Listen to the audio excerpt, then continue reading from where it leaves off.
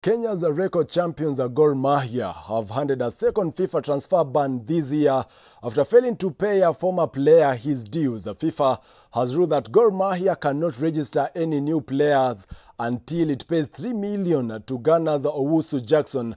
On Tuesday, the club signed new players Austin Odhiambo and Yusuf Mainge, both from FC Leopards, ahead of FIFA imposing its latest transfer ban last evening. The previous ban imposed by FIFA ran from February until September, when the club settled the dues of Dixon Ambundo, Shafik Batambuze and coach Steve Pollack.